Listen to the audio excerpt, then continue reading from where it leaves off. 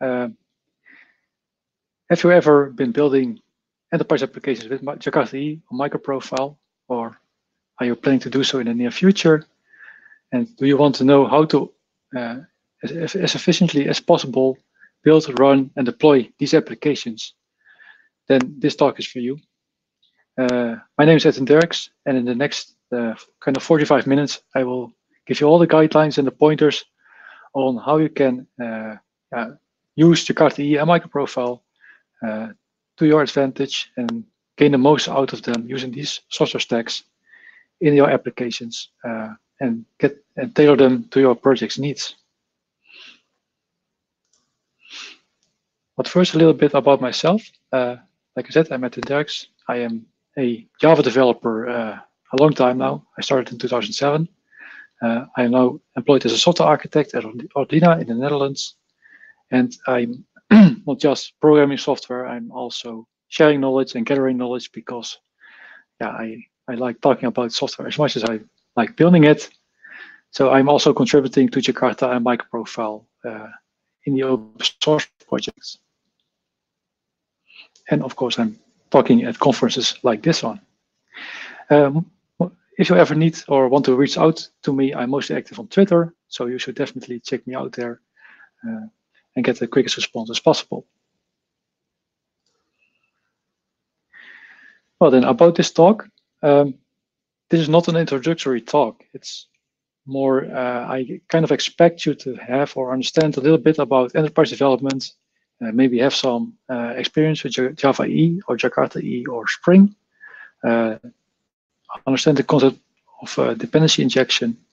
But if you don't have it, you should be able to follow along with this talk, and maybe in the future, if you start developing with these frameworks, then you can apply the concepts I have been talking about later. So this is more, like I said, a talk about concepts, guidelines, pointers to how to do stuff right, in my opinion. So there will be less codes, examples, and maybe some piece of configuration. So if you would like to have more information about how to actually build and program with Jakarta EE and MicroProfile, there are a lot of other talks around that you can definitely check out and learn there on how the the frameworks in their programming model work. But first, let's start with a little bit of a background, because I have been talking about getting the most out of your applications and optimizing. But what is it actually that we want to optimize, right?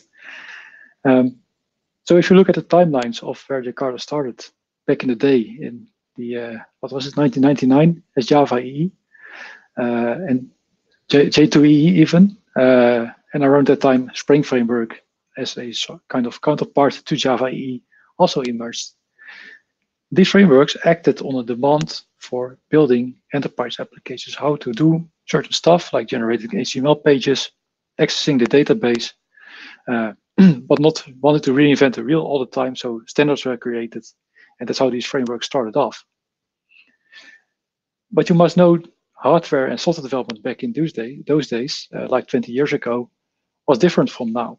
And over the course of the time, these frameworks had to adopt and adapt to new ways of how we could do software development, and in particular enterprise development, like now, based on the change in how much hardware costed and was available. And especially when clouds came up at the end of the first decade, these frameworks really had to adapt to a more scalable environment. So we switched from configuration like XML to using annotations to create more flexible web apps.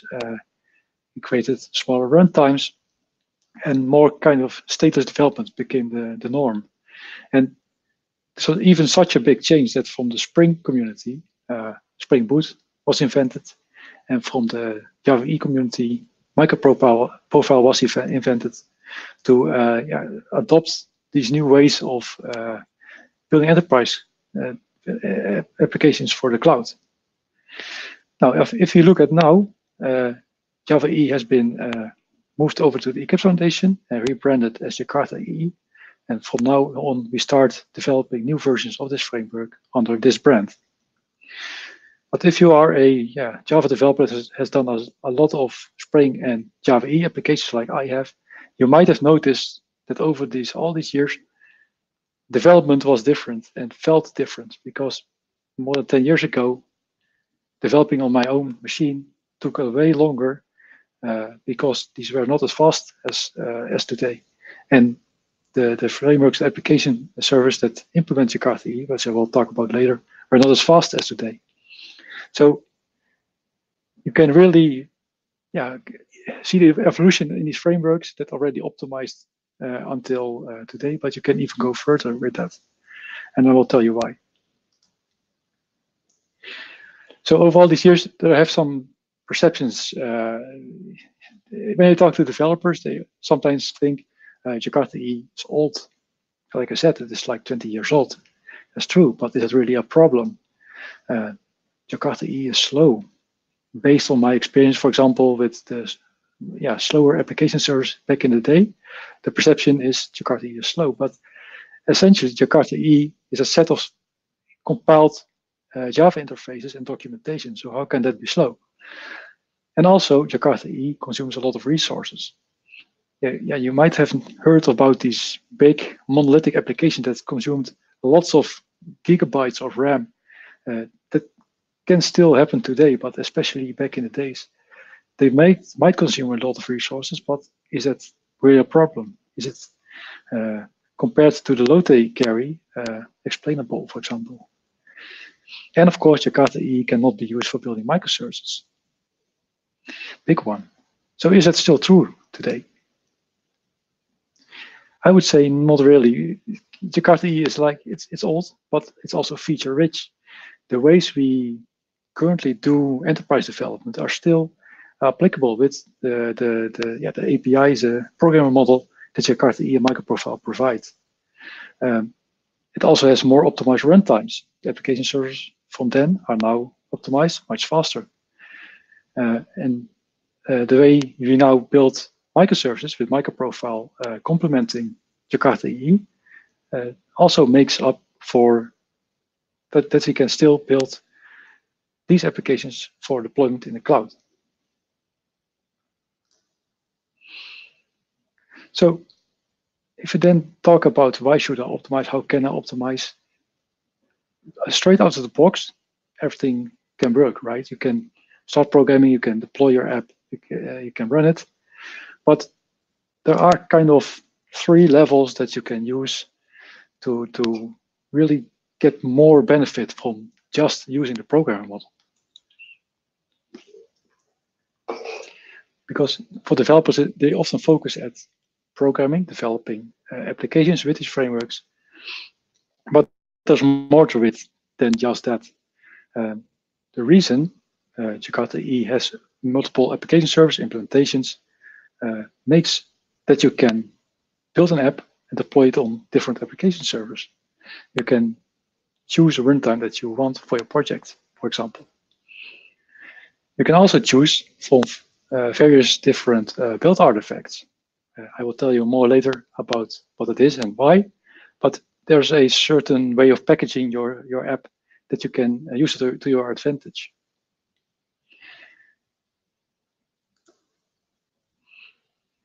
But talking about application servers and runtimes, that means that as a developer you can program your business logic in Jakarta EE, but also you have to run it. And running it, that's where the perception of the consumption and the slowness comes from. It's often not really clear how much of an influence Java itself has on running these applications. Why is that? I will tell you in a few minutes, but there's more to it than it seems. And also, when you can run your app, you also want to deploy it, of course, for example, a test environment or production environment. You also can use Jakarta EE's and MicroProfile's vision behind these frameworks to optimally deploy these frameworks to save time and stuff like that, and make use of the cloud-native capabilities in order to make them fit in all these environments that we have as of today. But first, when you want to start building a Jakarta EE application, know that currently we are on version 8. It is a bi-level compatible with Java EE 8. We are upgrading to Jakarta EE 9, which is kind of knocking at the door. It will be released hopefully in a few weeks.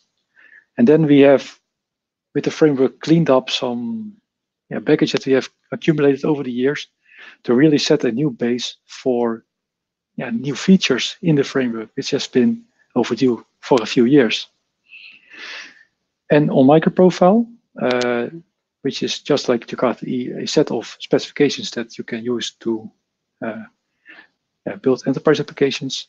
We currently are on version 3.3, and we are working on releasing 4.0.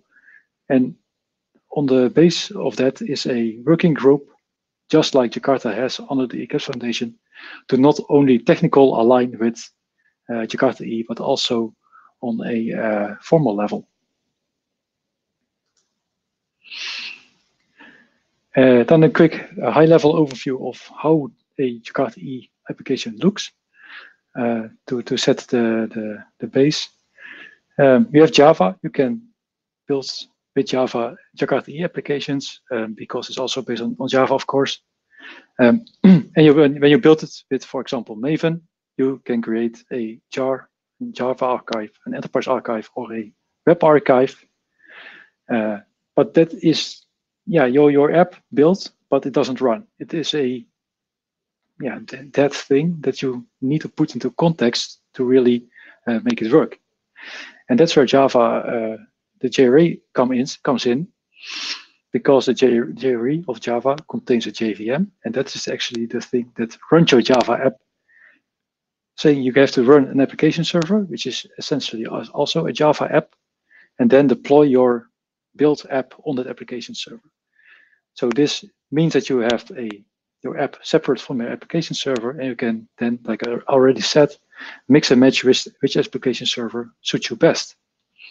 And the reason why this all works is that both your application and the application server are implemented the same framework, Jakarta EE and or MicroProfile, and that's how they fit on each other and seamlessly, so that you can keep them separate.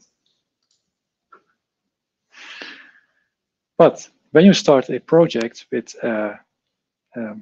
Jakarta EE, with Maven, and you could compare that to Spring, here you already can see some potential benefits of using Jakarta EE's approach. Because if you define a new project for Jakarta, you only need one dependency, like I have shown here. And if you want to use MicroProfile in addition, you will need the second dependency.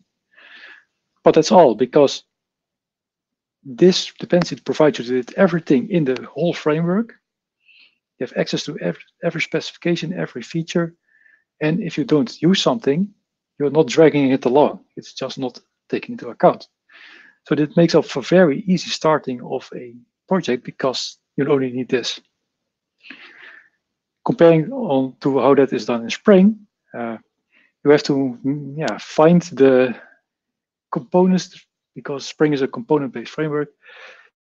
You have to find the component that you need and that work with each other, and you have to really think about the setup of your project.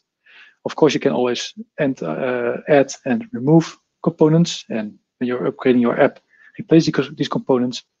But it's all work that you don't have to do with the Jakarta approach, because there's everything implicitly available for you. So I'm also not daily creating new projects, but I find the Spring approach more tedious than the neat approach Jakarta uses in this regard. Then, with Maven, you can also build your application, like I already said, and then you can kind of choose a specific packaging type that has some pros and cons depending on what they contain. Like starting here, in the left, the upper left, when you use the full vision of Jakarta EE MicroProfile, your application is as small as possible, because the application server should contain everything that is needed to run the application. That shouldn't be shipped with your app itself. So that means with a thin var, only containing possible configuration, but also only your code that has been compiled. And this should relatively result in only a few kilobytes of your logic, because it's just your compiled Java classes. If you look how it's done at the Spring framework, for example, if you have all these dependencies, you have your code, and this is all compiled and taken into one fat var. It's the thin var, but then added in are all the Spring dependencies that you need to run the Spring framework on, for example, Tomcat as a servlet container. So that is an application server that doesn't provide all the means to run the app. A lot of these means is shipped with the app itself in the fat var. So your code along with the Spring framework. And then there's a third option. That's the Uber or fat jar. Very famous from the Spring Boot community that kind of came up with it, with the concept. And that is everything, your application server configuration and your code in one artifact, one jar.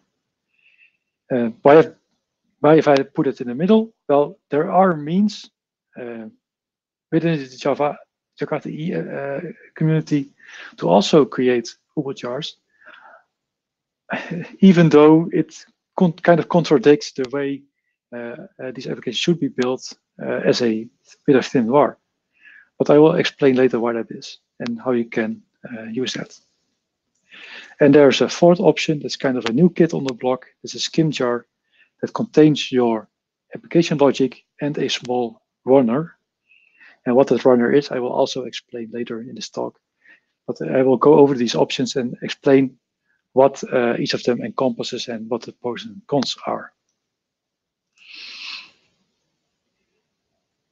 Well, because one thing that is often overlooked when you create one of these artifacts with a thin var and skim jar, supposing that you program securely, of course, cannot contain any security threats because there's nothing in it other than your code.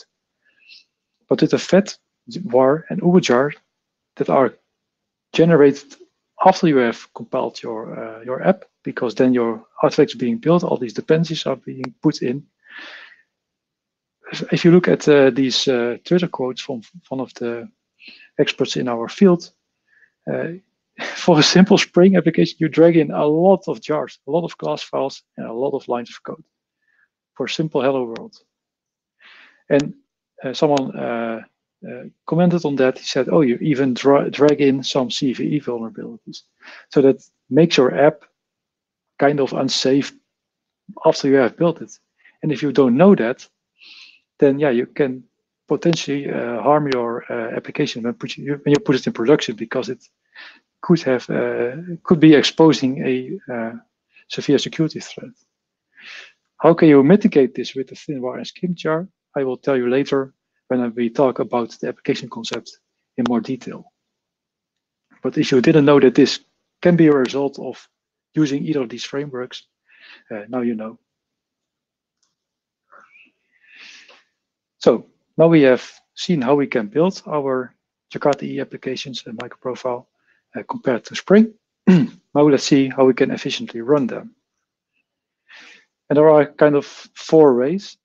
They almost match with the packaging types, but I will explain why that is and why that is not. But you can see here the whole jar is new, and the application server is also new for running. Let's start with the application server first. I have drawn here a box that represents a Jakarta EE MicroProfile compatible application server by Jakarta EE and MicroProfile, and this is where they complement each other.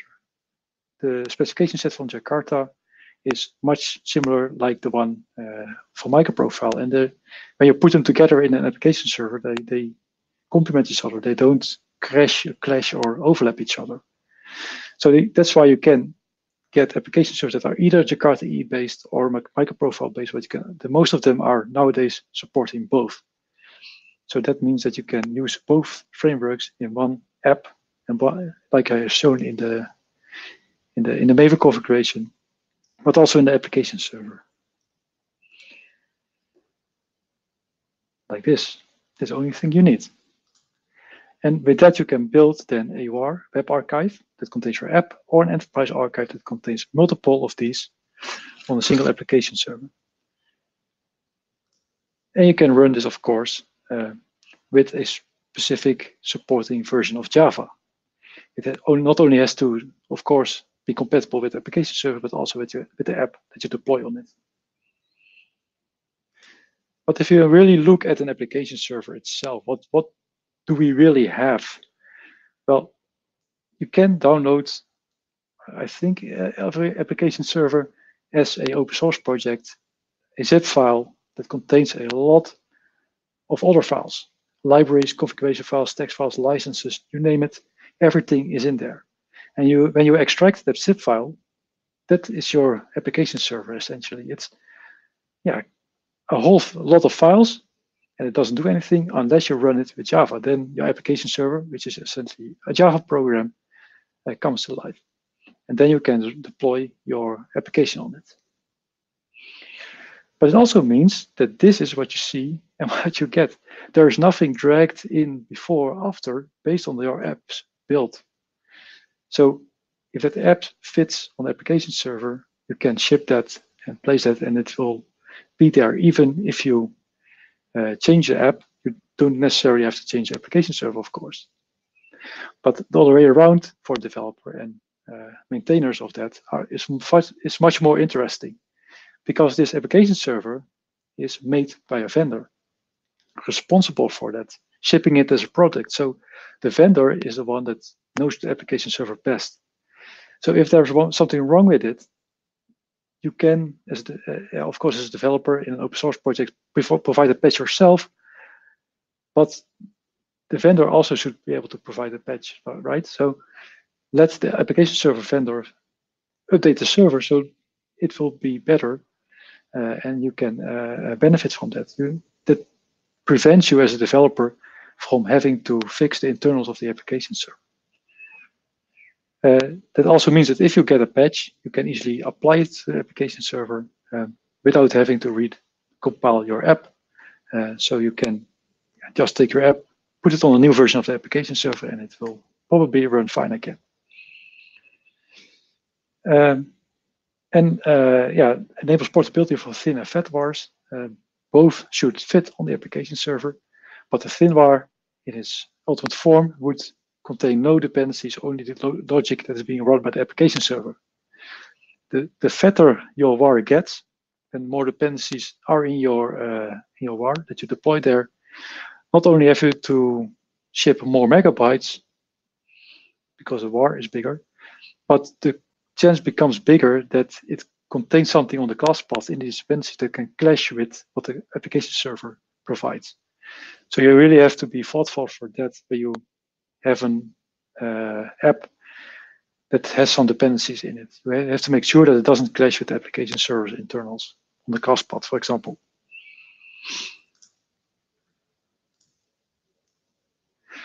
Now, how can you find a compatible application server?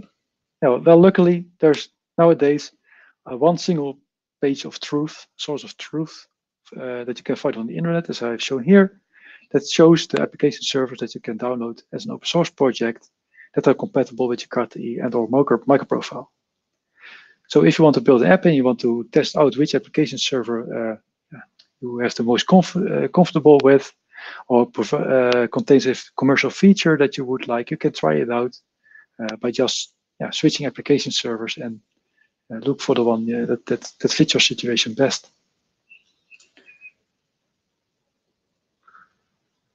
Oops.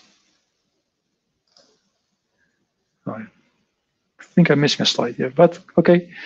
I am using, I have been using the Payara application server lately. I will use this one for a few examples to illustrate the possibilities of this server. We also have the Payara server mentioned here as a full compatible application server. So like I already said, you can download it as such.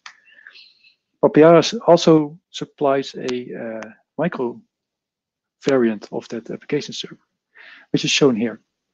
So this more compact application server is shipped as a single jar and not as a zip file that you have to extract and you can get all these files. This is one thing that you download and ship as such. Because we can also, in this case, determine that it also is compatible with MicroProfile and Jakarta EE. So we can deploy the same app we can deploy on the application server also on the Payara Micro version and run it with a supporting version of Java.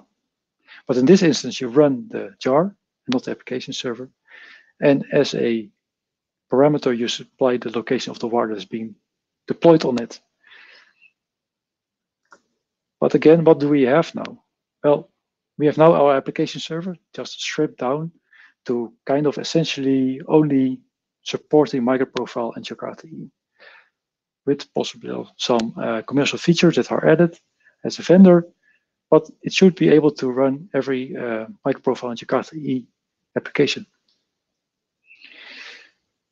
Why have they invented this server? Well, the application server can of course run in a scalable environment, but it's much bigger in size than this slimmed down version Payara Micro. This one is more tuned to be deployed in an environment where you are unlikely to log into the server and try to fix it if it is unhealthy. This is more the case with traditional application server use. So there is no need, or kind of no need, for application server monitoring and stuff like that. Your environment will just shut down the Payara microserver if it doesn't run healthy and spin up a new one. So this is one of the things that are done to adopt new ways and cloud native ways of building enterprise applications. Then we have the Uber jar, also assumed compatible with MicroProfile and Jakarta. Now we also built a jar with Maven. The bytecode that you have programmed is put in there, but also the application server in this instance, for example, Payara Micro. So this is now not a var and a jar separated anymore. This is just one jar, much like it is for Spring Boot. And this you can run with a compatible version of Java. Again, what do we have? Kind of the same thing as the Holo jar, of course, but you can now just ship it as one artifact. So just using Java -jar, and then the location of this jar, it will run.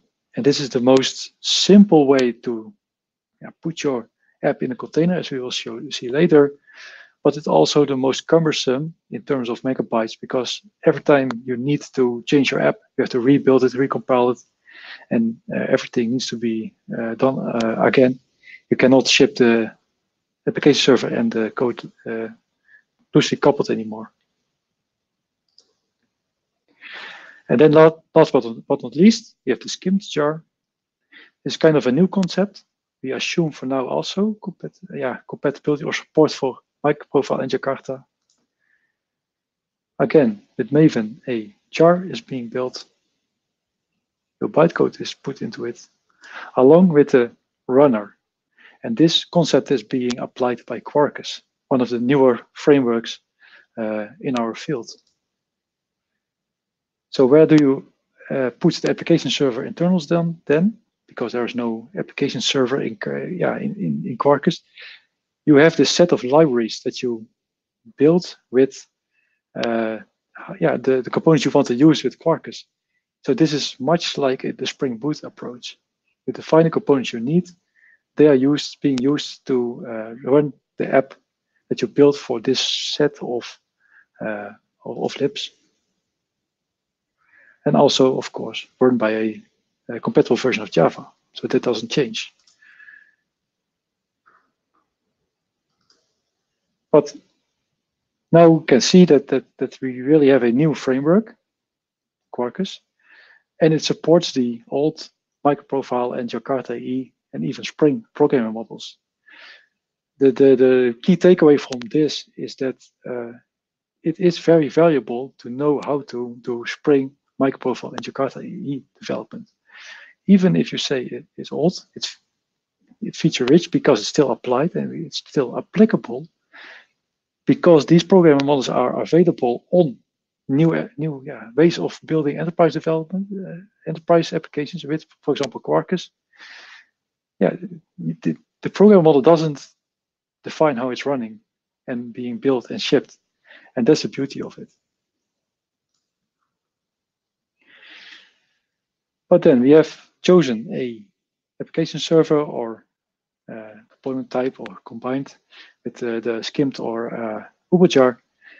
Like I said earlier, don't underestimate the power of Java in running these applications in regards of speed, resource consumption, and stability. Because you have the option in Java, and especially now with all these especially now it is an open source project, you can ship it with different JVMs. So if you have Java 8, you might be comfortable and familiar with Oracle's version of that, the hotspot JVM. But maybe you didn't know that you can also get the same JDK, but then packaged with an OpenJ9 JVM, for example. A whole different thing, but also implementing the JVM specification that it can run as a normal Java JVM. And that, if you see this screenshot, already results in just running an app with two different JVMs. One uses the hotspot JVM and the other uses OpenJ9. You see in this instance that the OpenJ9 consumes less memory. In this instance, it doesn't have to be always like that you have to see for yourself. But just to illustrate that simply choosing a new JVM can result in different behavior or consumption of your app running. And also, if you think from the outside, oh, my app is running fine, it doesn't crash, it runs smoothly. If you put something like Visual VM as a profiler or the flight recorder from Java on it, you can see, well, why is my CPU usage so erratic?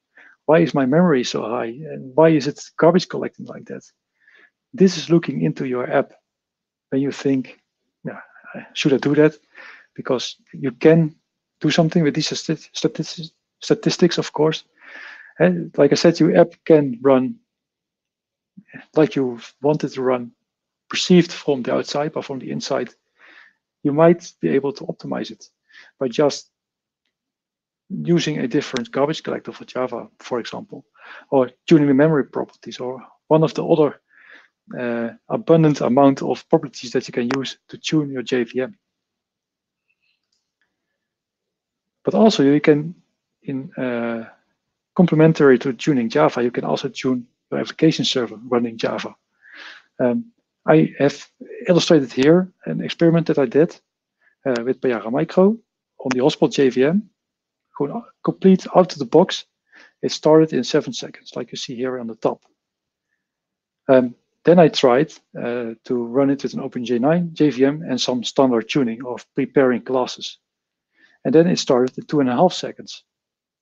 So I was like, wow, there's almost 5 seconds shaved off of the starting up the same application server. But then I started to deploy a simple app on it, in the Jakarta EE application.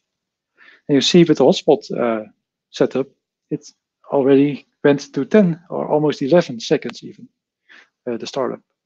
And with the OpenJ9 approach, it was almost 5. This is just running on my machine, of course, but I hope these figures illustrate that when you start tuning your application server in combination with Java itself, you can benefit from it in regards to, for example, memory consumption, CPU usage, and startup time. Then, is changing a JVM hard to do? I don't think so. It's downloading a JDK with a specific JVM, like you can do from adopt.openjdk.net. Very simple. And when you want to run your app on two different JVMs, you can switch Java home for that applications, and then you can already see how they run next to each other. So that shouldn't be too hard to do, and it's very low hanging fruit to at least start off with and see how your app behaves. But why would you really do that?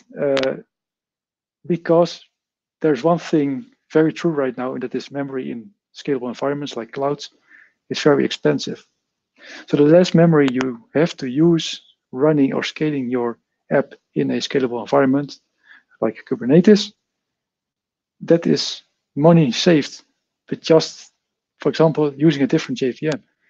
So that can be really beneficial for you or the company that you work for, of course. Also, fast startup time. You can, as development teams, shave some time of development because repeatedly shaving off seconds of starting application servers can be beneficial. But also think of the more flexible scalability you have when your containers deploying your app on an application server takes less seconds to start. So when you are scaling up and down in Kubernetes with containers that need to start these apps, you are more flexible because you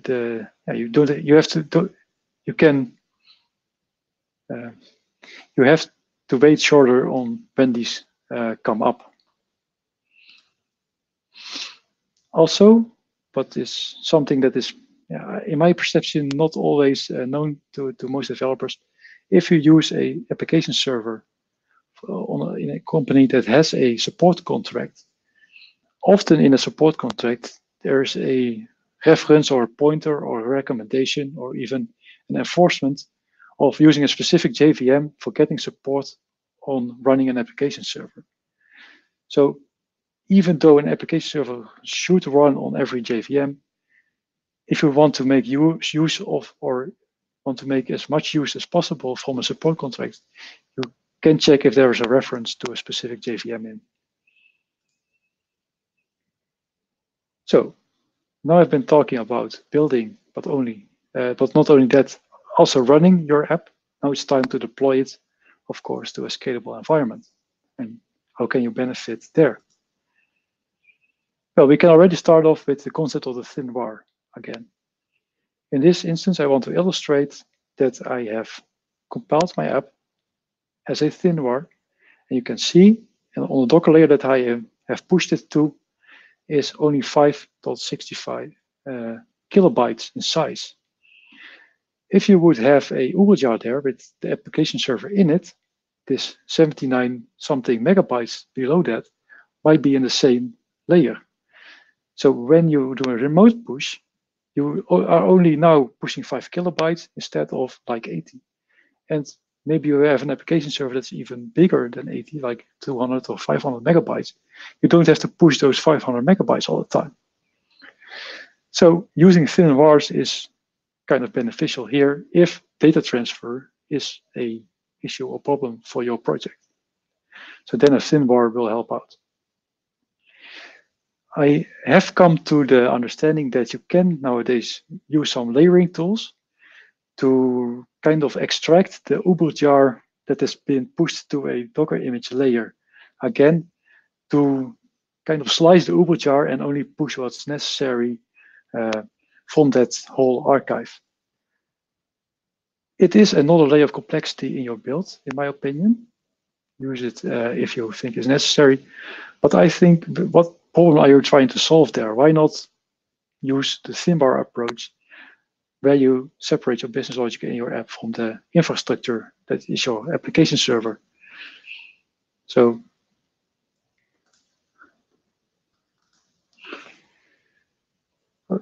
I've been talking about images. That means we are now assuming we are using Docker. And you need a Docker image, like I just illustrated. And in the most simple form, when you use an URL jar, you need a Docker image that starts an operating system with Java, and then you're kind of done. You can use very small Docker images to just run your app. But when you start using an application server, you have to make that part of your Docker image so that you only need to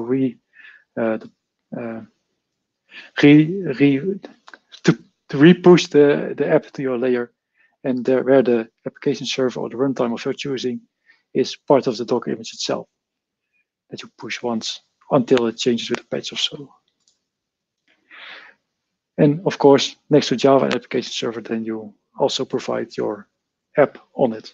But this whole package is not only beneficial for local development, but it's also beneficial for shipping the same thing to your operational environment, where, for example, your Kubernetes cluster is running. Because just using Docker and not starting your application server from your IDE, for example, when you start using Docker Compose here, you can spin up your app like it should be done in a Kubernetes, because your container gets started from an image. But in this local setup on your development environments, you can, with Docker Compose, also spin up, for example, a message bus or a database that's part of the infrastructure for your app. And using Docker Compose this way kind of simulates how it will run in Kubernetes. It's just not scalable because it's Docker Compose. But when do you really want to start testing scalability of your app locally? I think that's a little bit overkill in most situations. So in my opinion, using Docker Compose to simulate how it runs in Kubernetes is enough for local development. But then you can use that image and push it to external repository, where it gets picked up by your build pipeline, deploys it to Kubernetes, and you can inject it with the environmental properties there, and it should run in your external environment. And then this is where everything comes together. Kubernetes uses, for example, MicroProfile health specification to determine the health checks, liveness probes, readiness probes that your apps expose via the MicroProfile health specification that is being implemented by the application server. This is one of the cloud native capabilities. You also have, for example, the REST client, a programmatic way of sending inter-service HTTP request, and also fault tolerance provides retry and fallback mechanisms, for example, to balance the load between microservices. So in this instance, you can see that we are deploying 3 different Docker images with 3 different apps and 3 different versions of Java and application server. But here you can really use Jakarta EE that you have programmed and used for your business logic to do the business stuff, and MicroProfile will take care of everything between it. So this is where MicroProfile and Jakarta really come together.